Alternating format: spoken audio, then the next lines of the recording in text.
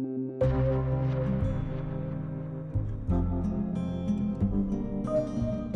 we hear the word dyslexia, what comes to mind?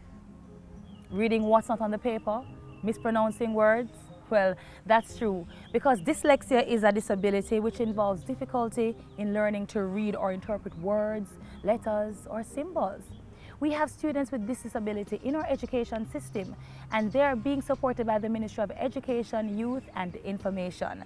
Let me welcome Acting Assistant Chief Education Officer in the Special Education Unit in the Ministry, Mrs. Ann Newman, who will share with us the Ministry's approach to helping these students. Welcome. Thank you, Carrie. All right, so many persons have the perception that persons or students with dyslexia are dunce. Please clear that up for us.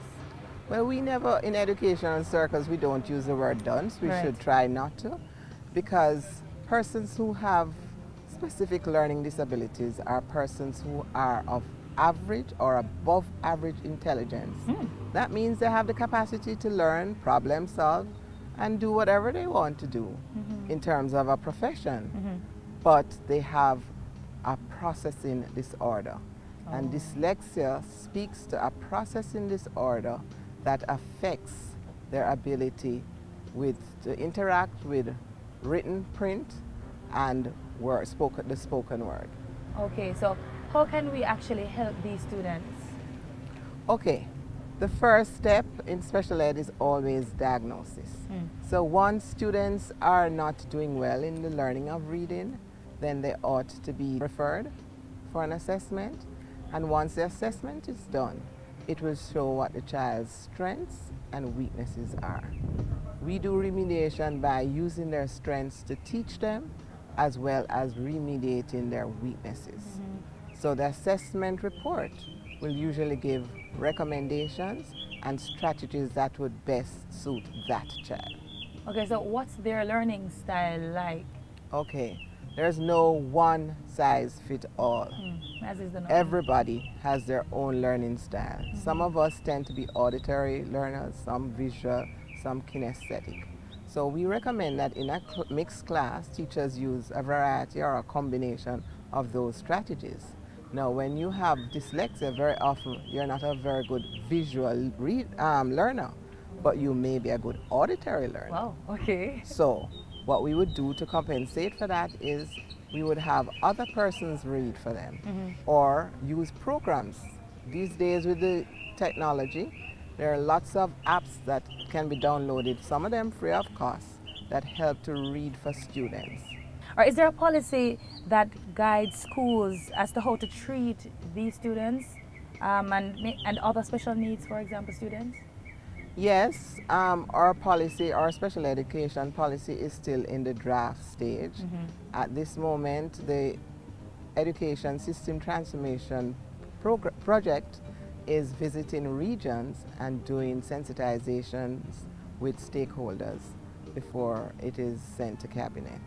So it's in an advanced state, but we have guidelines that inform what we do in the system. And our teachers are exposed to these guidelines. One of the things that we do for a person who may be dyslexic is once they have been diagnosed officially, that person can qualify for what we call accommodation, extra time, sometimes a reader, in our national examinations. And schools that do the national exams know this, and they apply to the student assessment unit for this accommodation. And we also, from the special education unit, and we also have special needs coordinators out in the main schools, facilitate workshops, staff development for teachers who need this sort of support. We're always available. Okay. And Carrie, it may be useful for us to share a few tips with you for parents or teachers who are dealing with students who have dyslexia. Dyslexia, 3 of the manifestations of dyslexia are usually reversals, substitutions. And reversal, I mean that they reverse words or letters.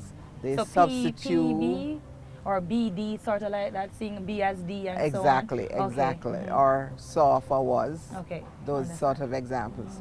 So they have reversals, or they substitute some words. When they can't fully pronounce it, they put in a word that has a similar configuration. Or they just are just very disfluent in reading. And for them, it becomes a very frustrating exercise to learn to read.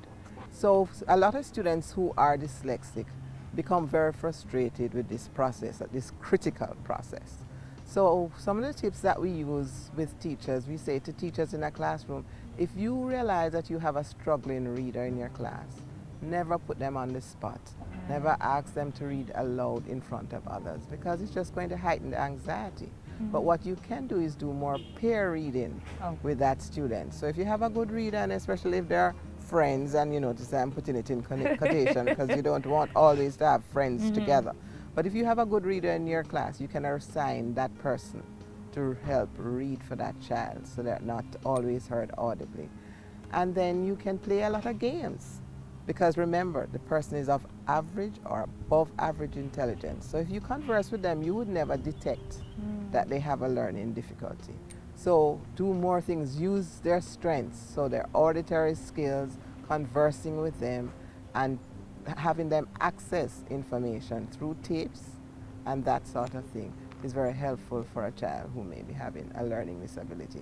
And of course, we're in the technology age, using the technology as I earlier suggested. Oh, those apps and so on that you Yes, mentioned. the apps, yes. Okay, yes. Thank you so much. Important tips for us to use. And when I say us, I mean parents, teachers, friends. Thank you again, Mrs. Newman. You're most welcome. We'll it was my definitely apply. pleasure. Okay, thank you.